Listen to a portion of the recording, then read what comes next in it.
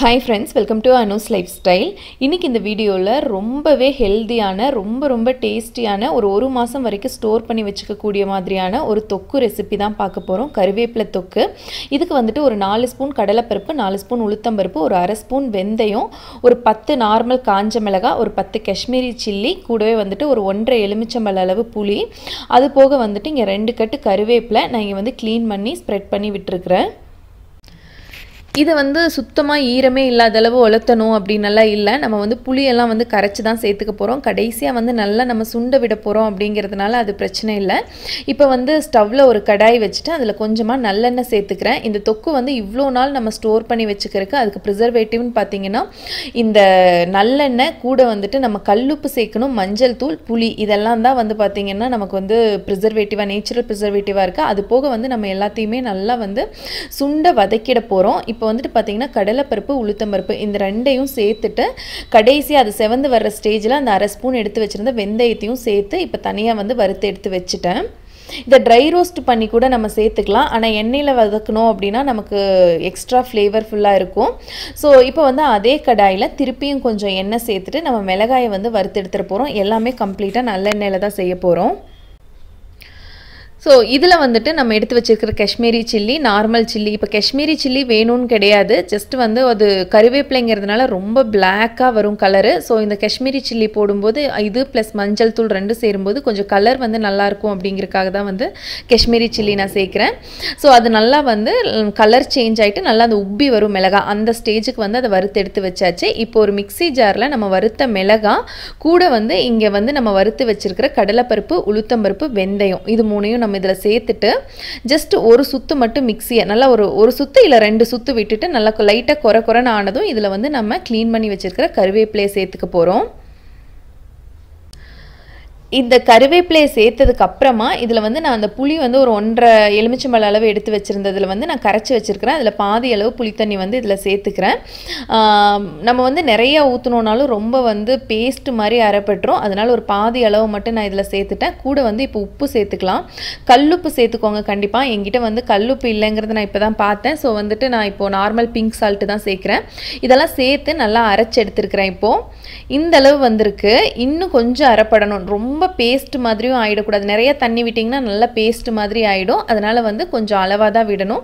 இன்னும் கொஞ்சம் வந்து நான் புளி தண்ணி சேர்த்துட்டு மறுபடியும் ஒரு 4 சுத்து விட்டு எடுத்துக்கிறேன். சோ இது வந்து கரெக்டான பக்குவம். நமக்கு சாதத்துக்கெல்லாம் போட்டு பிசைஞ்சு சாப்பிடும்போது பாத்தீங்கன்னா இந்த மாதிரி இருந்துச்சுன்னா தான் கரெக்டா இருக்கும். இது ஆக்சுவலா பாத்தீங்கன்னா துவையல் மாதிரியே தான். இப்ப கறிவேப்பிலை துவையல் செய்யறதுனாலும் இதே மாதிரி தான். தொக்குங்கும்போது பாத்தீங்கன்னா நம்ம எக்ஸ்ட்ராவா கொஞ்சம் நல்லாவே வந்து ஜாஸ்தி எண்ணெய் விட்டு நல்லா சுண்ட விடுவோம் அவ்வளவுதான். இப்போ வந்து அந்த மிளகாய் வறுத்த அதே கடாயில அதுல மீதி இருந்த எண்ணெயோடவே திருப்பியும் கொஞ்சம் நல்லெண்ணெய் சேர்த்துருக்கிறேன். எண்ணெய் வந்து நிறைய விடணும் இந்த தொக்குக்கு. நம்ம மிடில்ல வதக்கும் போது கூட மறுபடியும் கொஞ்சம் நம்ம சேர்த்துக்கலாம். சோ இதுல வந்து கடுகு பொரிய விட்டுட்டு இப்போ வந்து கொஞ்சம் உளுத்தம் பருப்பு சேர்த்துக்கிறேன். உளுத்தம் பருப்பு கொஞ்சம் செவந்து வந்ததும் இதுல வந்து இப்ப பெருங்காயத்தூள் நம்ம வந்து ஸ்டவ்லயே வச்சிட்டு போட்டோம்னா கரிஞ்சிடும். அதனால நான் பக்கத்துல வந்து கடாய் வந்து எடுத்து வச்சிட்டு இப்போ வந்து நான் பெருங்காயத்தூள் சேர்த்துட்டு திருப்பி வந்து ஸ்டவ்ல வச்சிட்டேன். வெச்ச உடனே இமிடியேட்டா நம்ம வந்து அரைச்சு வச்சிருக்கிற தொக்கு வந்து இதுல சேர்த்துக்கலாம். பேஸ்ட் வந்து இதுல சேர்த்துக்கலாம். இத கம்ப்ளீட்டா அரைச்சத சேர்த்துட்டு இதோட வந்து ஒரு ஸ்பூன் அளவுக்கு வந்துட்டு மஞ்சள் தூள் சேர்த்து நல்லா வந்து வதக்கிட்டே இருக்க வேண்டியதுதான். இது வந்து சுத்தமான நல்லெண்ணெய், செக்குல ஆட்டுன நல்லெண்ணெய் இது. சோ வந்து பாத்தீங்கன்னா நல்லா வந்து சைடுலாம் அது நொரச்சு வர்ற மாதிரி ஆகும் இந்த எண்ணெய். சோ இது நல்லா வந்து இந்த எண்ணெயோட சேர்ந்து நல்லா இது மிக்ஸ் ஆயிட்டு இப்போ நல்லா இது சூடாக வரைக்கும் இந்த பேஸ்ட் வந்து சூடாக வரைக்கும் நம்ம வந்து ஃப்ளேம் வந்து ஹைல வச்சுக்கலாம். ஒன்ஸ் வந்து இது நல்லா வந்து சுண்ட ஆரம்பிச்சிருச்சு அப்படினா சிம்ல வச்சுக்கணும். இல்லனா வந்து பாத்தீங்கன்னா அந்த அடிப்பக்கம் மட்டும் இந்த தொக்குல இருக்கிற அடிப்பக்கம் மட்டும் கரிஞ்சு வந்த மாதிரி ஆயிடும். ரொம்ப ட்ரை ஆயிடும் தொக்கு. சோ சிம்லயே வச்சிட்டு வதக்கணும்னா தான் கரெக்ட்டா இருக்கும். இப்போ வந்து நான் மீதி இருந்த புளி தண்ணியும் இதுல சேர்த்துட்டேன். இது ஆப்ஷனல் தான். உங்களுக்கு வந்து கொஞ்சம் புளிப்பு ஜாஸ்தி இருந்துச்சு அப்படினா அந்த கறிவேப்பிலையோட ஃப்ளேவரே தெரியாது நமக்கு. சோ வந்து புளி தண்ணி மறுபடியும் மீதி இருந்த புளி தண்ணி வந்து சேர்த்துக்கிறேன். ஒரு எலுமிச்சம்பழ அளவு சேர்த்துக்கிட்டாலே போதும் இந்த அளவு தொக்குக்கு.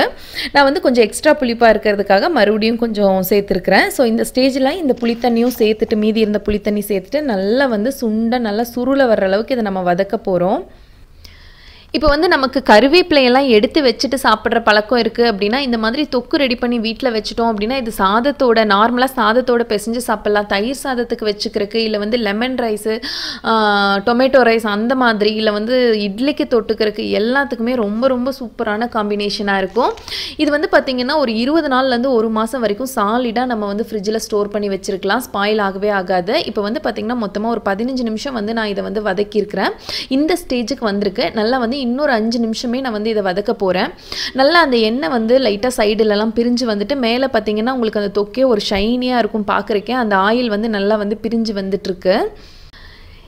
இதை வந்துட்டு ஸ்டவ்வை ஆஃப் பண்ணினதுக்கப்புறமா நல்லா ஆற விட்டு, சுத்தமாக சூடே இல்லாத அளவுக்கு நம்ம வந்து நல்லா ஆற விட்டு, ஆறினதுக்கப்புறமா ஒரு ட்ரையான ஏர்டைட் பாக்ஸில் போட்டுட்டு நான் வந்து ஃப்ரிட்ஜில் ஸ்டோர் பண்ணி வச்சுட போகிறேன். கருவேப்பிலை வந்து நம்ம ஹேருக்கும் சரி ஓவரால் ஹெல்த்துக்கு எவ்வளோ நல்லதுன்னு எல்லாருக்குமே தெரியும். ஸோ இந்த தொக்கு வந்து அவ்வளோ ஹெல்த்தியான ஒரு தொக்கு. கண்டிப்பாக நீங்கள் இதை ட்ரை பண்ணி பார்த்துட்டு எப்படி வந்துச்சுங்கிற உங்களோட ஃபீட்பேக்கை என்னோட கமெண்ட்ஸில் ஷேர் பண்ணிக்கோங்க. தேங்க்ஸ் ஃபார் வாட்சிங். தேங்க்யூ.